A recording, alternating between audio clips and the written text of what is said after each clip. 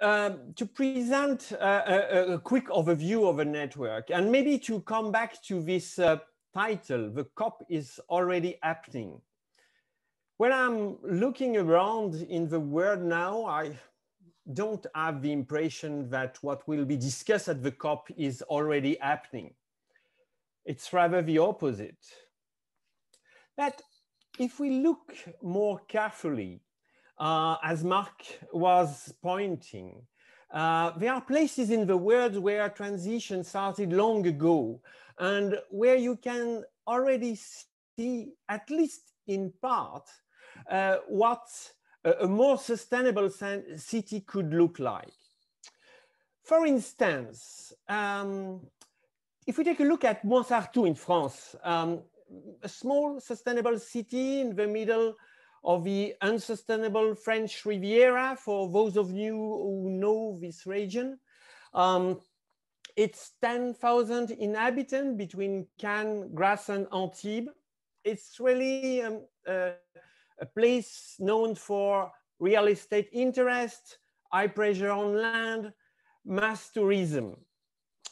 But if we took a look at Mouans-Sartoux in a nutshell, if I may say, it's 3 primary school canteens in the city, served by the city, about 1,000 lunches per day, 100% organic and local. Yeah, and local, you heard well. So what is the secret? I think that there are 5 sides of this secret. I will browse them together. The first is a sustainable kitchen and food waste management. In Mouans-Sartoux, it's really food waste fighting, and a local and organic meal at €2.01. So the same price as industrial catering average in France. The second is food-related local economy and job creation. Vegetable mostly produced by a complete municipal food chain, a municipal farm. The 3 guys that you see on the pictures here with the kids are 3 civil servant farmers. Third, sustainable urban planning and agricultural land use. Look at the number, 6 hectares, 700 meters from the city center, 25 tons of organic certified vegetable produced. Fourth, healthy food education and sustainable behavior change. The idea is that the canteen of the school is the school for food education. We don't have that either. Where do we learn about food education if not in the family? The school has to take this role. Every day after lunch, as you see on the pictures, the kids, for example, are measuring food waste with every dishes separated and discuss with the cook how to improve it, how to reduce that. Fifth, and that's very important, sustainable integrated governance. Cities don't have official competence in food, and Mouans-Sartoux sets a center for sustainable food and education. In a way, it's their own food department of a municipality, I may say an unofficial food department. So, as a summary, and I think it's nothing better than taking a quote from someone from the field. Cathy is one of the chefs of one of these 3 primary schools, and they work hard with the kids on many dishes, and in particular on the chard gratin. Usually kids don't like that much, chard gratin. They adjust the recipe. I think they change it 4 or 5 times, and now all the kids like it. Another way to make a summary is a scheme. I prefer that kind of scheme, an unusual scheme to leave a lasting impression. It's the so-called Mouans-Sartoux 5-leaf clover. So 5-leaf is better than 4. Huh? It's already very good, but 5 is even better. So the canteen is at the heart of a systemic transformation of a territory. What is the story behind? Mouans-Sartoux has been selected within the 97 European cities as Urbact good practice for their sustainable and integrated governance, which means that for 6 other cities have applied to take inspiration and implement Mouans-Sartoux practice. Altogether, they constitute the BioCanteens, one of the 23rd Urbact Transfer Networks, which is experimenting how to transfer a good practice. So now I would like to take a tour, a short tour on these 6 transfer cities for what they achieved from the transfer, and in particular focusing on our topic of food sovereignty. Here we are in Troian in Bulgaria. It's the first grown apple. From what? The first grown apple from the Troian municipal farm. They start to build a farm in 2 years of the transfer periods of the network. We asked Teresa Georgia to explain about the challenge to build a municipal farm in such a short time. Well, at the beginning, we thought it's like a mission impossible. We thought it's going to be very difficult, and it sounds like a huge project as it is. But step by step, we managed to focus on every action, on every details, and with the help of our BioCanteens partners and lead expert and expert on local level in Troian, we managed to upgrade the system and to create a municipal farm, a farming system on a municipal level that will feed the kids in the kindergartens with local and organic fruits and vegetables that we truly grow on our own and on our own lands. But maybe one can wonder why a city such as situated in a rural area as Troian is struggling to build a municipal farm. Where the lowest price wins the procurement bidding. And so we wanted also to change that, because that's a very stupid thing to do.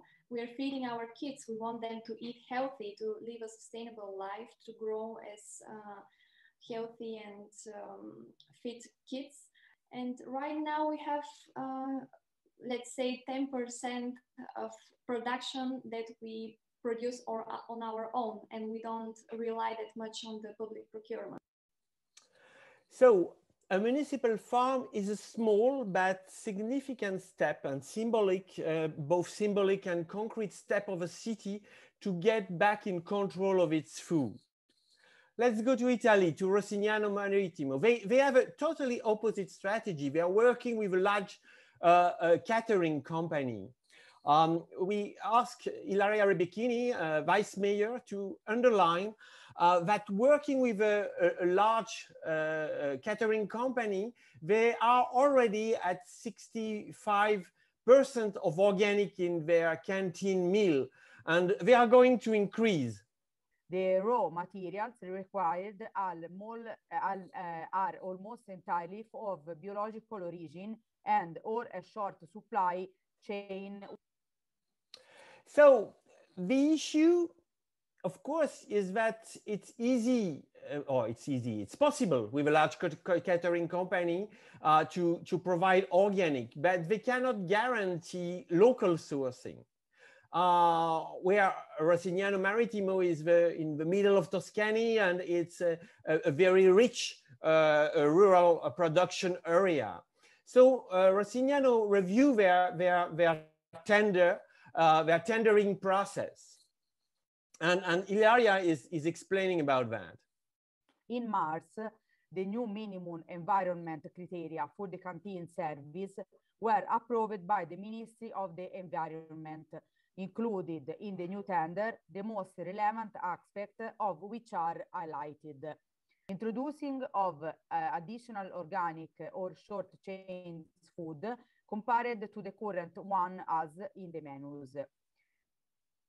So the case of Rossignano is interesting because they keep the lead working with public procurement without self-production.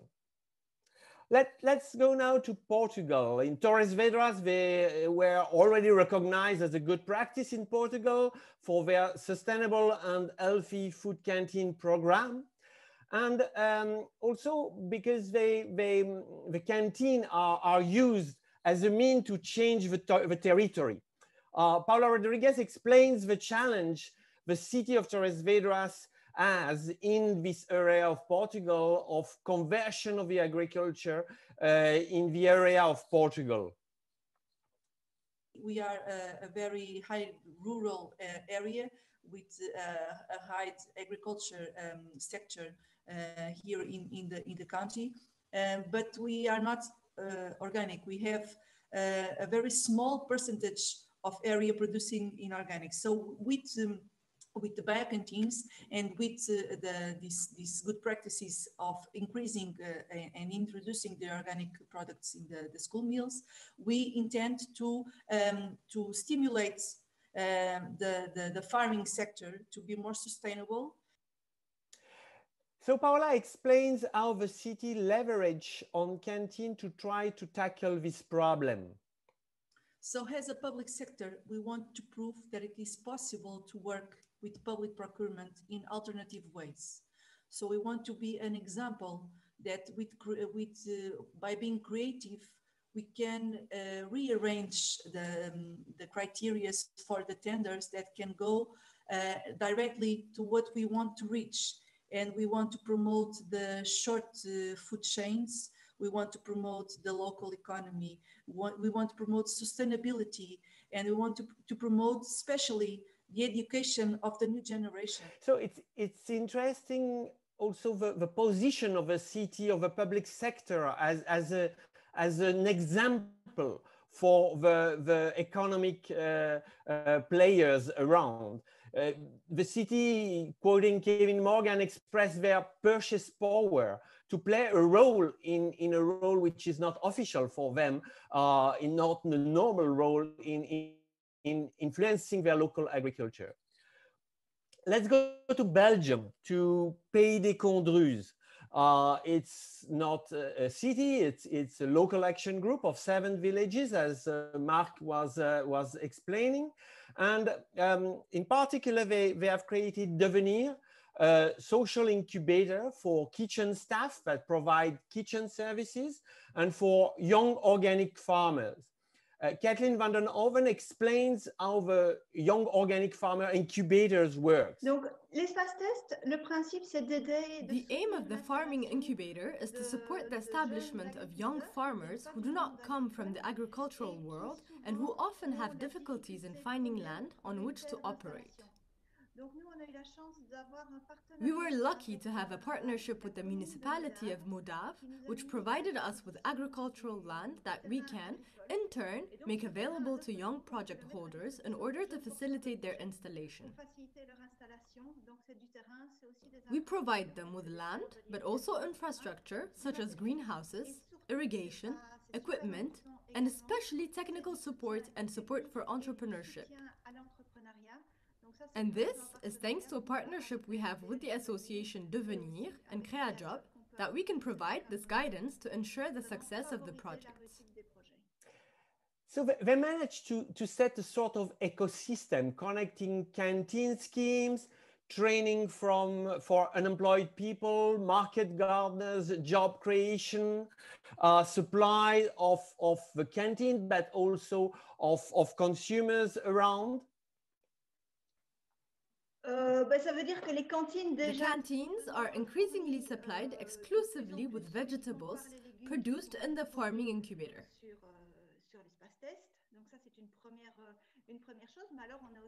We have a lot of projects in the incubator that are doing market gardening, making herbal teas, experimenting with a lot of new crops, and so on. All these productions are sold directly in short circuit, either directly on the production site or in small markets near the incubator. So it's really the local population that benefits directly from all the productions of this farming incubator. So here you have schemes of this incubator. And it's clear that what is emerging is this ecosystem, including organic producers, canteen supply, combined with household supplies. Now I will rush to finish this tour, but not without mentioning the two last BioCanteen city partners. Vaslui in Romania, the municipality is not in charge of canteen school, or of schools canteen, sorry, but canteens for daycare social centers. And Trikala in Greece also engage in aiding towards establishing a canteen schemes that doesn't exist in the city. So in synthesis, our BioCanteen cities leverage on their school canteens for different reasons: to initiate organic and local self-production, to gain autonomy from public procurement processes, to play a role in local agriculture policies, and to consolidate forms of sustainable food sovereignty. Now, to conclude, I would like to come back to the transfer process. So if COP is already happening today, as we say in the title, in certain cities, the purpose of networks like Urbact BioCanteen Transfer Network is to use the experience of this city to support other cities to build their own food democracy and food sovereignty. I must admit that as lead expert starting this project for Urbact, I was a bit cautious about these notions, good practices and transfer processes. So we worked hard with the 7 cities, partner cities, to design a series of interaction tools to facilitate transnational exchange and influence and mutual inspiration beyond this idea of teacher-learner postures. So the city together, they slice in a way the good practice in 8 transfer modules. Here you've got the work plan for the transfer period with the 8 transfer module. I would like to focus to give you an idea of this tool on 2 of them.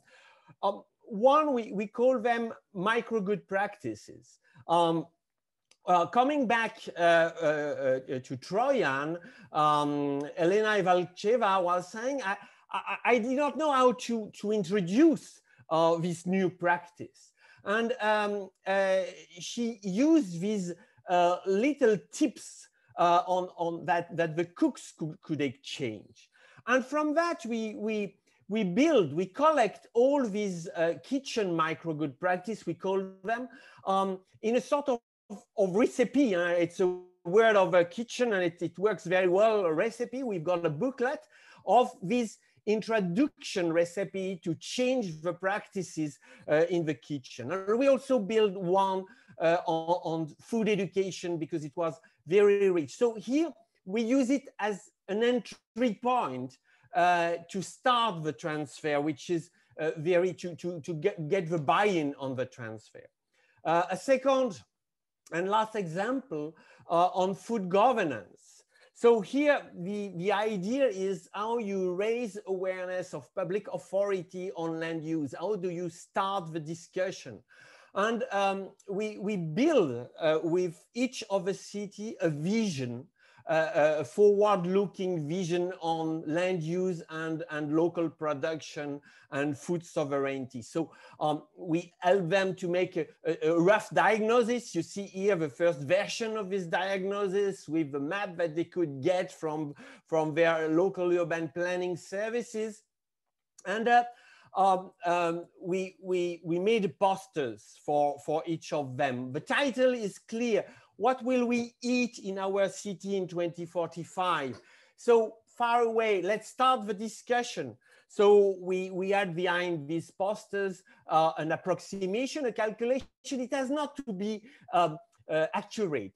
It's there to trigger the conversation, to talk about the future and land use, and to put this poster to set the debate. So now after 2 years, we co-designed with the 7th city an entire toolbox for transfer. I don't have time to present from all the tools, from peer review, from case collection, from challenges, from even a game, we call it Sim Farm, to build your transfer process. We are ready to share with other cities and beyond. And maybe to finish it, the best proof is that Mouans-Sartoux, always in front, reuse this toolbox, already launching in 2019, a second transfer network between 10 French cities. Thank you. Thanks a lot, Francois. That's the first question I wanted to ask you, actually, after this very thorough presentation and example is the kind of project you foresee at the moment in line with the success of BioCanteen 1? You just mentioned it, actually, but I think that it's time to say that we would like to build a, maybe I can share again my screen for a last slide. I did not dare to show it, but I think it's time now to show it, that we would like to launch BioCanteen 2. It's an opportunity, a new tender from Urbact, and we are looking for transfer cities that would like to profit from this experience and work with us in transferring again these practices that has been collected and the tools that has been used. And with what difference, between the two projects? Oh, a better one, an improved one. I mean, the first one was an action research where I think it's Nuala from Urbact is there in the panel. She will explain probably more about that. But the idea, I think, was for Urbact to pilot and to explore and to co-research about these transfer processes. So 23 networks have worked together and are sharing their experience. So now we have collected, I think, a lot of experience on this delicate aspect of transferring. Transferring is not a copy pasting, of course. It's a reinterpretation, a bottom-up reinterpretation, I try to show in this short presentation. Yeah, okay. I thought you said something quite interesting. You said you were not that, interested in the concept of good practices. You did say something about it, but you also mentioned micro good practices. Why I was a bit reluctant, because I'm working a lot I'm a designer working with a lot with public institutions on public services, and one of these so-called lab for public innovation that are working with a different level of governance in setting innovation function in public administration, and a good practice is, sorry for if I am a bit critical, but I think it's a dialogue that we already had with Urbact. A good practice is a dangerous word, because when you say there is a good practice, then you create a cognitive attractor, if I may say, and people tend to copy paste and to say, okay, we have to do the good practice. And this was, I think, a great work and dialogue in BioCanteen to say, I presented very quickly, one of the tools is, we call it Proud of It. Proud of it is because all the transfer cities, the one that wanted to transfer the practice of Mouans-Sartoux, they said, we also are good practices. We also have a lot of things to exchange. We are proud of it, and we collected all these cases. So I think this is the right mindset to make a transfer. A transfer is a reinterpretation, a local reinterpretation, inspiration of good practices elsewhere. That's why I was a little bit careful on that. And we we now to the second part of your question is about this micro good practice. We call them transfer starters. A transfer is difficult to start to get the buy-in of the city and especially of all the stakeholders of the kitchen staff that